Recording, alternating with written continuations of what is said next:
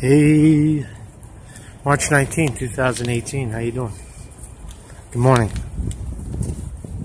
My name is Marcus Conte, investigative journalist, sole plaintiff in Conte vs. DSNY, currently on appeal, waiting for an answer from the big judges. 101058, 2016, case number. So I want to, yesterday was fun. I was chasing Russians in Little Russia in Brooklyn. Couldn't find anybody to really say, you know what, I'm offended. I'm offended, you know, the American thing. I'm offended by CNN saying Russians are hacks. Russians hacked the election. Couldn't find anybody that said they were offended by it, right? But it was fun to ask them.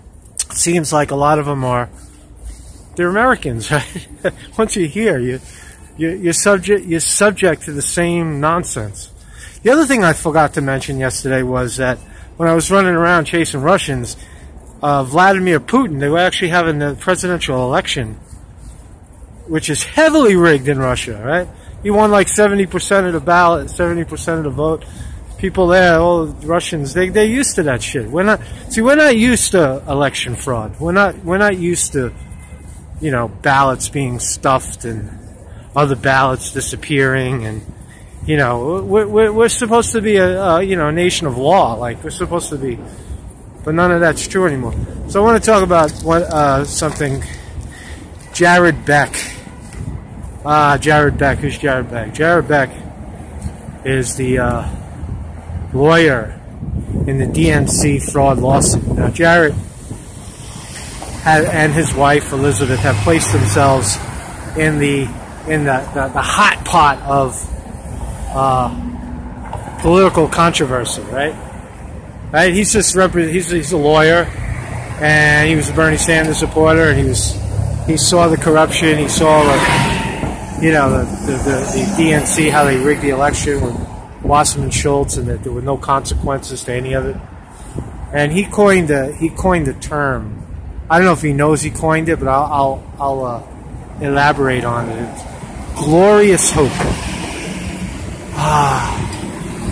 Glorious hope. Remember Obama? Hope! Hope! Hope for a new day. Hope that we will be better tomorrow. Remember that? Remember Obama and hope? Hope is a four-letter word, right?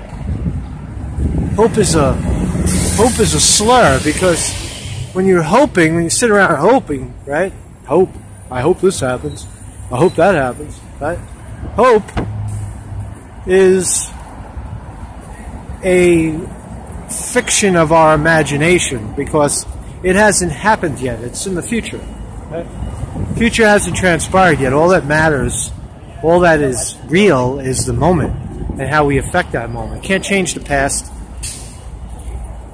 You can't affect the future. You can by taking positive steps now, right? Right. But hope, sitting around, and what Jared was talking about is very specific. He was saying that he's laughing at all the indie news people and all of the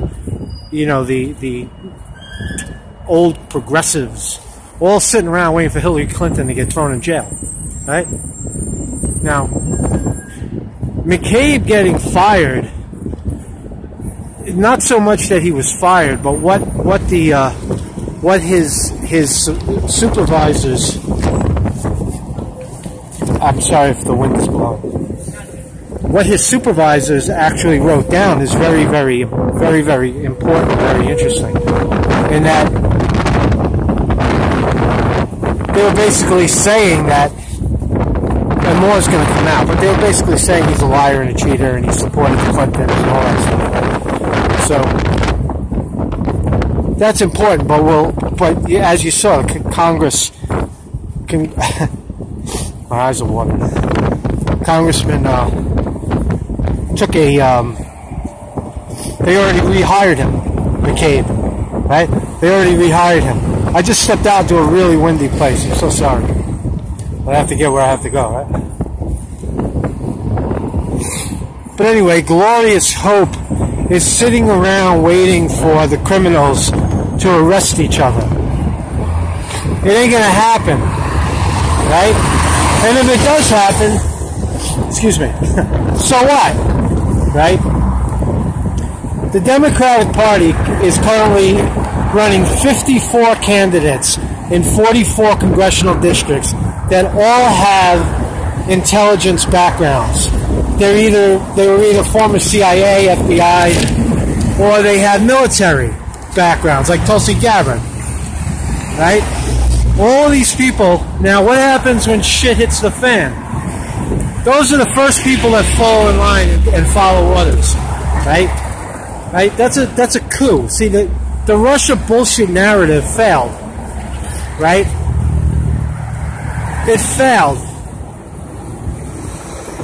But glorious hope is sitting around waiting for the criminals to arrest each other. That's not going to happen. You have to keep moving. If Bernie Sanders had said anything accurate, it starts to make sense, right?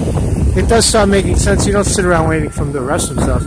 You stay moving. You keep moving forward. You keep telling the truth until enough people listen, and then you hit the tipping point, right? So that's all. I hope that wasn't. The wind and the wind lately, the wind and the noise just follows me. I'll have more to say about that later. Peace out.